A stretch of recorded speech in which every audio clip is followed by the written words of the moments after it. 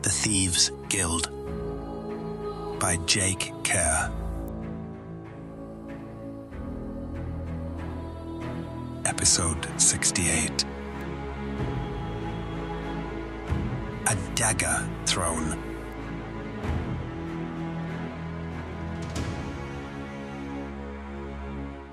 As he made his way to Pattis's nondescript office on the 3rd floor of Merchant Tower, Karch tried to make sense of what he had just heard. There were a lot of reasons that Larsen's plan was awful, but the one that worried him the most wasn't necessarily the most catastrophic: Orion's participation. He didn't trust Orion at all. Orion had a reputation as a bumbling, good-natured guildmaster, one who was good at managing details, but not very smart if confronted with problems. Yet Karch had an inkling that there was more there than met the eye. One reason was that Karch knew Orion had a blade, and Karch was never able to find out who it was and what he did. Someone bumbling like Orion wouldn't have such an effectively hidden blade. It made Karch think that Orion was hiding his resources and maneuverings better than anyone expected. Perhaps it wasn't true, but the possibility was extremely worrisome. The other concerns were obvious, and Karch couldn't even comprehend how stupid Larsen was for thinking they would succeed. Imprisoning the leading families of the Harvest Guild in the Flats and Lower Triangle, that was a recipe for violence. As Karch returned, he had smelled the fires and been told that the Ironside and Grell families were in the dungeon. Did Larsen not realize that those families had influence that stretched into other guilds and deep into the upper quarter? He reached Pattis's office, and he knew what his first question was going to be. Throwing the door open, Karch marched in, not even bothering to knock or announce himself. Pattis was asleep on his couch. Walking over, Karch prepared to kick the man's leg to wake him, when a dagger zipped past his ear and lodged in a wooden column near his head. By the gods, Pattis, it's me, Karch. The blade had thrown his dagger from his side, and as Karch regained his composure, Pattis sat up. If I didn't know it was you, you'd be dead. Then why did you throw it at all? Karch thought he had a good relationship with Pattis, who was similarly ruthless as Karch, and also in alignment on utilizing Larsen to get ahead. Pattis shrugged. Teach you some manners. Pattis nodded toward the chair next to his couch. Welcome back. How'd it go? Shaking his head, Karch walked over and sat down. The Outlanders attacked us. Philip and his team are dead. Surprised you aren't dead, frankly. That was a fool's errand. Karch generally liked Pattis's bluntness, but in this instance his I-know-better-than-you attitude was tiresome. Folding his hands in his lap with exaggerated formality, Karch replied, Speaking of fool's errands, the Guildmaster told me to get an update from you on his delightful new plan. Karch used a sarcastic tone, but was careful not to out-and-out say anything negative. He needed to see if Pattis was as deluded as Larsen. Much better than I expected, frankly. I scouted the Flats and Lower Triangle, and then we removed the families that would organize a resistance, setting fires to distract them. It worked better than I thought. The sight of their family homes burning to the ground thoroughly demoralized them. Karch stared at Pattis. He couldn't quite believe that the blade seemed to be going along with the plan. And we are currently relocating people to the wretched quarter. Yes. How is that going? Pattis shrugged. Lots of confusion. People think it's related to the fires. The Night Protectors are staying out of the way, so the Guildmaster Knight is obviously on board. The Guildmaster Craft hasn't said anything either. Pattis stood up and walked across the room. Larsen has things under control. As I said, it's going better than I expected.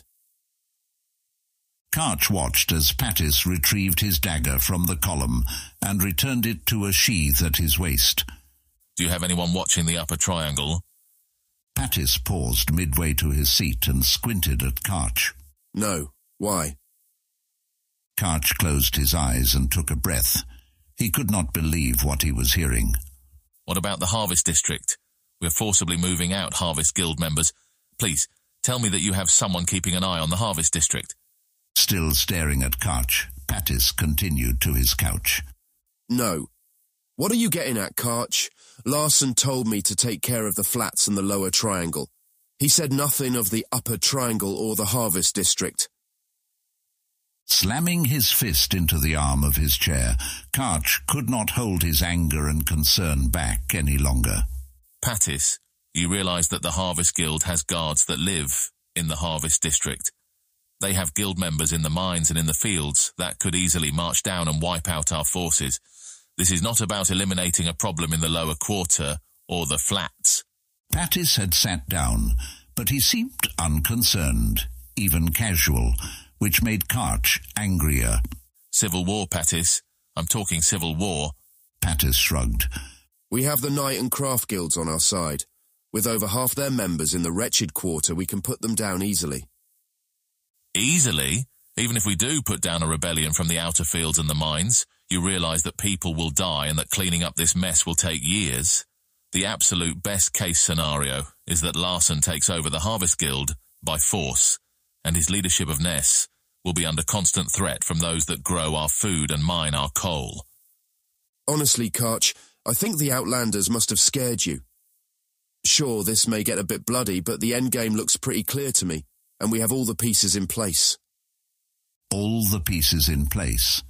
Karch didn't bother pointing out that every piece south of the North Fork appeared to be out of place. This is why you don't put blades in charge of anything, Karch thought. With very few options, Karch decided to do his best to minimize the damage from Larson's disastrous plan. Okay, Pattis, you have the pieces in place. Larson asked me to take over the planning. What is happening now, and what do you have planned next? Pattis outlined that the guild guards and assorted other guild members were already moving Harvest Guild members to the wretched quarter. So far, it had gone well. Members of the Craft Guild and the Night Protectors had even stepped in to assist, although the bulk of the work was being handled by the merchants. Thinking over the things that were missed, Karch closed his eyes and thought over what needed to be done. When he opened them, Pattis was looking at him expectantly. Good, Karch thought. He knows he needs me. Okay, station the tower guards at Trader's Bridge. They are to defend it at all costs. If they are in fear of being overrun, they are to destroy the bridge. Have a contingent of guards guarding the docks. If they see any boat larger than a skiff approaching, they should burn it out of the water with flaming arrows. I'll take care of everything else. Pattis frowned. This is foolish, Karch. Who will defend the tower if we send the guards to Trader's Bridge? If the Harvest Guild sends a force across the bridge, defending the tower will be the least of our concerns. Pattis began to speak, but Karch raised a finger and shouted with the force that intimidated nearly everyone in Ness. Just do it. Larson didn't send me down here to debate you. Staring at Karch for a moment, Pattis nodded his head slightly. Fair enough. I understand the threat from the Harvest District, but why am I doing these things? What will you be doing? Karch stood up. I need to talk to the Guildmaster Knight. He will have to increase his forces at the Night Watch, and he should have the Rangers keep an eye for any forces that move from the outer fields to the Great Gate on the other side of the wall. Would they do that? Pattis's voice had changed from disdain to respectful curiosity. Doubtful, as it's very risky, but we should still prepare for the possibility. Karch marched toward the door. Thank you, Pattis. You did a good job with the flats and lower quarter. Is there anything else I can help with? Karch stopped and turned around. Assassinating Polo? Impossible. Finding Raylan and killing him? Also impossible. Do you have anyone keeping tabs on Orion? Why would I do that? Larson has him under his thumb. Karch spun around and continued to the door. Of course, Pattis. There is no need to watch Orion. But as he exited, Karch was filled with a deep sense of dread. He could manage the docks and the bridges. He could make sure Sachs kept things manageable outside the wall. He could make sure that the idiot Larson and the only slightly less idiotic Pattis didn't screw things up in the flats and lower quarter. But what he couldn't do was make sure that Orion didn't do something stupid, or worse, something planned.